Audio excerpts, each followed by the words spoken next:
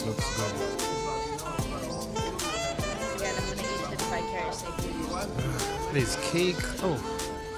What's up, guys? Welcome to another episode of the Podcast. And I have a very special guest with me today.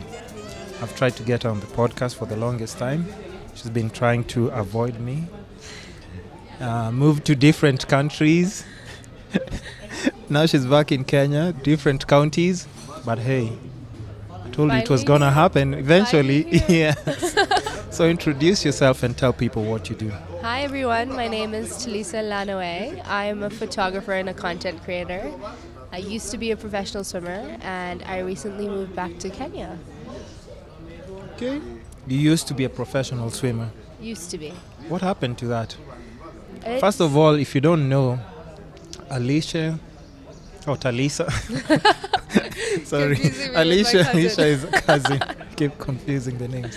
So Talisa used to represent Kenya in the Olympics, right? Yes. Am I wrong? No, you're not wrong. Oh, It was the 2016 Rio Olympics. Rio Olympics.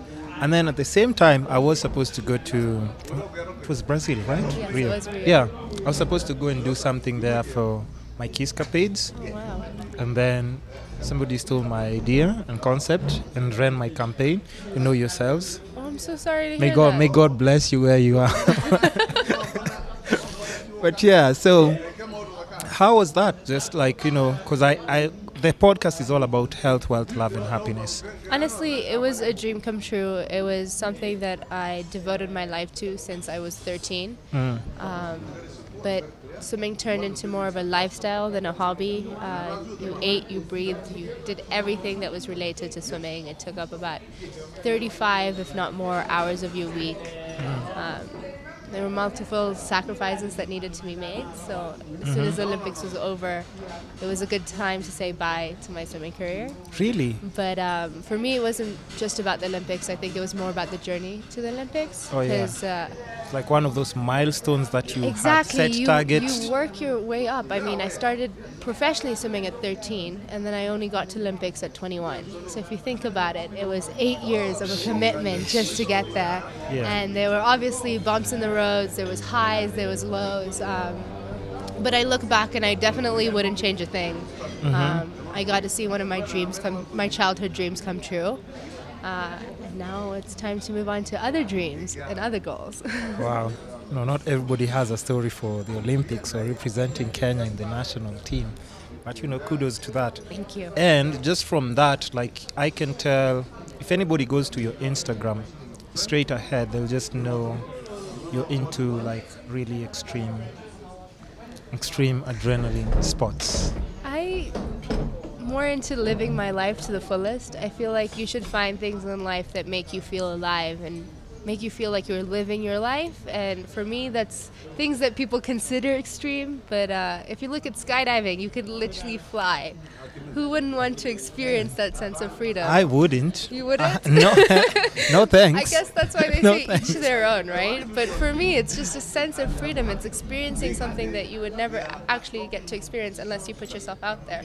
Well, for people who don't know, if you go to her Instagram, after this podcast, you'll get to know more about her. If you go to her Instagram, you'll see her doing a lot of stunts in the air. And not those ones of when people are doing skydiving in Diani and they have 2 other people strapped on them. She's doing it alone. And even, can you do the wingsuit thing? No, that's a goal of mine for the future. I'm only 20 jumps away from being able to learn how to wingsuit. So it's coming up soon. And God bless you on that. I think I used to know one person who used to do it, and then she flew back to France. And, that was just the end of my dream of trying to even get close into that kind of realm. Lifestyle. Yeah, I think people get drawn into different hobbies and different experiences by different ways. For me, definitely skydiving started off. I wasn't really interested in it. It was just something on my bucket list that I wanted to try. Did you pick it up after swimming or just in the course of just the swimming thing? So it was when I was swimming. I was in South Africa, actually with Alicia, now that you mention it. And all of us cousins decided to try a tandem because I think skydiving is something that's on everyone's bucket list when you're strapped to someone else. It's something that most people, except for you, would like to try. And I did it, and in my head, I thought I'd feel very rewarded by the experience. Yeah. But when I got to the ground, I felt a little bit disappointed. What? Everyone's like, oh my God, you skydived. And I was Yeah. like, I didn't do anything. Oh. This guy skydived. Oh, yeah. I was just strapped to him. Yeah. So I had it in my head that I wanted to prove to myself that I could do it alone. But obviously with swimming, there's a lot of restrictions on what you can and cannot do because obviously you could hurt yourself. So I put it on the back burner for 2 years, and as soon as the Olympics was done, Oh, yeah. I decided to do my first jump alone. And from there, it was just, the rest was history. I got my license, I'm on 180 jumps now, and there's no looking back. Hey, man, listen. Not everybody can say that, but you know what drives you just exercise-wise? Because all these things that you're talking about, like my podcast is about health, wealth, love, and happiness. And I can also guess that you're also like a gym rat. I love the gym, yes. I think You see?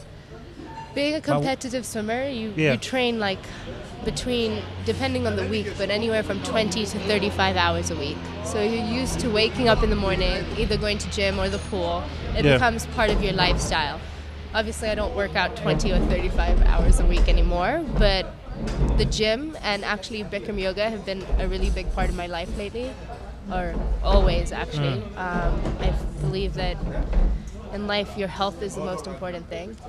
Of course. You need to look after yourself in order to be able to pursue your goals and your happiness. So you can say it's just something that incorporated in your lifestyle from childhood. And it's just part of you. Do you work out? Okay. I'd like to say yes, but no, but that's the thing. But the only exercise I do before you get back to your point, and don't forget it, is like my camera work. So if you see my video work, there's a lot of movement. And you're always running around. I understand what it's like to be on set, for sure. So that's kind of like where I put in but I'm trying to incorporate it. It's just that I lack the discipline. And that's why when I see somebody like you doing all those outdoor activities, I really admire that, because I would want that. There's a quote that says it takes 2 weeks to make or break a bad habit. So all you need to do is commit to it for 2 weeks. And then apparently it becomes part of your lifestyle. Well, I can do 2 weeks is not a lot. You can try 2 weeks. It might incorporate a little bit of a daily, habit right? Yeah. I feel like, personally, the reason I love working out is, especially if you work out in the mornings, I feel like you have more energy throughout the day. You feel happier, you feel lighter, which is kind of ironic to some people, because they're like, how do I go spend an hour at the gym in the morning and then have more energy through the day? But you actually really do. But your body can adjust to that, I'm guessing, as well. It can, but it in return actually gives you more energy throughout your day. So now if I don't work out, I feel lethargic, I feel lazy. But if I go and start the day at the gym, I have energy to attack my entire day. So definitely recommend incorporating exercise into your life. It's a game changer. I admire that, because I really do want that, and I want that six-pack. So I'll try and do this. I'll commit to a part. Because hey, how about we go to the gym together? We'll try a workout together and see how it goes. Actually, we can do that to promote your episode. You know what? Why not? When let's set that up. Okay. I'm up for that good. challenge. Maybe it'll be a good intro into the gym. I'm up for that challenge, because I guess that's another way of me just like committing to something. So if people are listening to the podcast, before the podcast comes out, of course, he will go to a gym session with me. We'll do that, and then I'll try and incorporate that in my lifestyle, because 2 weeks ago, I bought workout gloves, and trust me, you know, I've just been looking at them. I just thought they look cool, but that's all I get for now. I just look at them and I'm like, when do I start using these gloves? But anyway, that aside, let's move to more of what you're now doing. Like, just, is it full-time, or can I say photography is what you're venturing into right now? So I studied... Or at this part of your life? At this part of my life, yes. I think that there's a lot of power in storytelling, personally, and it's very cliche to say, but a picture is... what is the quote? A picture is worth a thousand words. Yeah, exactly. There's some things that you can't convey in words, some sense of emotion, a story, but you can portray through content. Yeah. And that is what got me into content creation in the first place. And then I picked up my camera and I completely fell in love. I've always been taking pictures, but just as a hobby. Before it was just for Instagram, and then I ended up starting to take pictures of other people and other things, and I just fell in love with the power that it has to move you, and obviously in the end make a positive impact. Especially I want to get into more conservation work and climate control, because the only way you're going to raise awareness... What the hell is that? What the hell is that? Are you serious? I'm so serious, by the way. I'm not my even lying. gosh. Listen, I'll tell you something about my podcast. Like, I learned so much, and at times when I ask questions, people think like it's crazy, but I really want to understand it, and I also want to people, part of my audience, who don't know what it is, to actually also understand. Like, okay, when she's talking about this kind of photography. You can go from conservation, look at poaching at the moment, right? Poaching is a huge thing here. Or if you look at pollution in terms of climate control, so much of the ocean is polluted. You walk down Diani Beach, which is absolutely gorgeous, beautiful, but you won't make it 5 steps without picking up a piece of plastic. Is it that bad right now?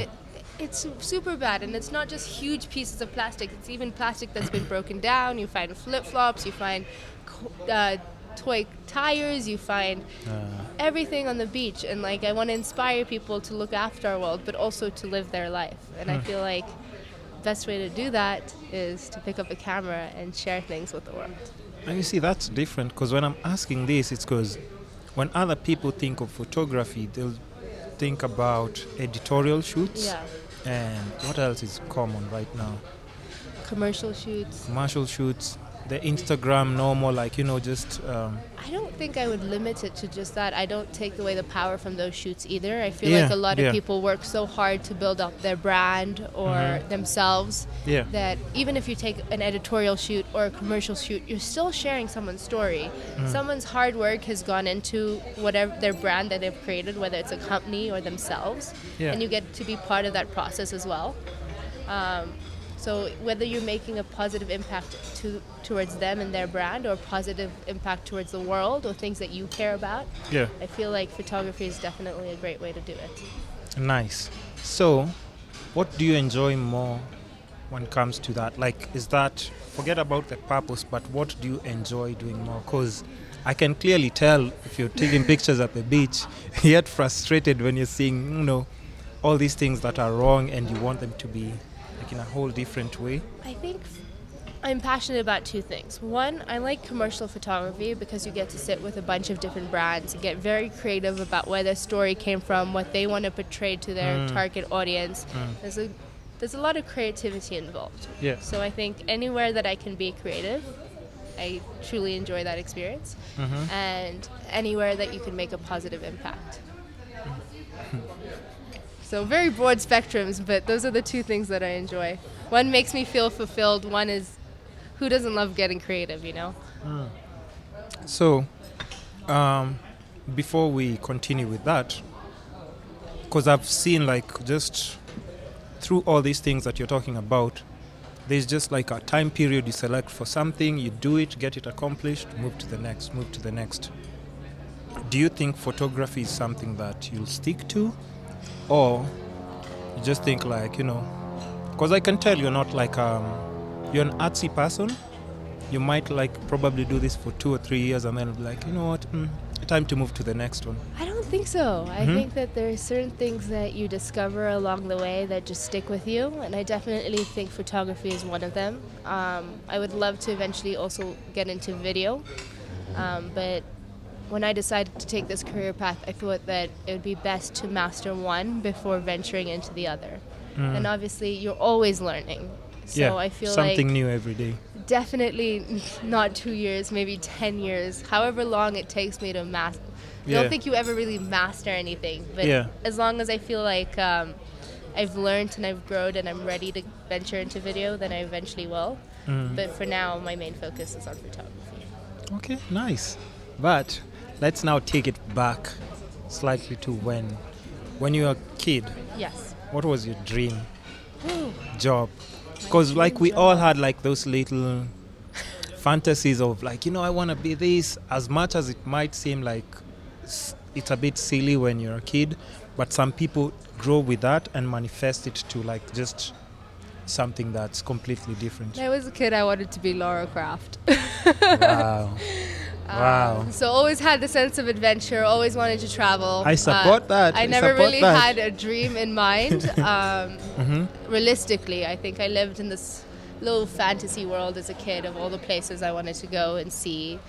I wanted to be a badass who was capable of doing everything, whether it was swimming underwater, skydiving, doing all these And maybe that's what inspired all these things that you're doing now. I just wanted to be fearless, to be honest. That's what you're doing now. I wouldn't say I'm fearless. Listen, I'm very fearful of a lot of skydiving, swimming underwater. Can you do the deep dives? What are they called? I'm learning how to free dive, actually, but I scuba dive at the moment. Well, you see, those are the things I'm talking about. It's a slow progress. I remember this time we went to Mombasa with a bunch of friends. We're like, I think, combined so many different groups were like 32 people. And I was thinking, like, since I can film and everything, wouldn't it be nice if we had somebody who can, like, do like the free scuba diving thing without like any gear or whatever? Because I just got a new GoPro and we can get like some really amazing shots that I can test. Well, out of the 32 people, I think it's 3 people who knew how to swim. Yeah. But again, each to their own. There's different things in life that make different people come That's alive. not good. I had to change my circle. I had to. What if something happens? What if something happens? Everyone should know how to swim. It's a common skill people should know. Yes. But I'm saying, I think you commit your time, and in this world, like, people chase after money, but I think your time is the most valuable thing.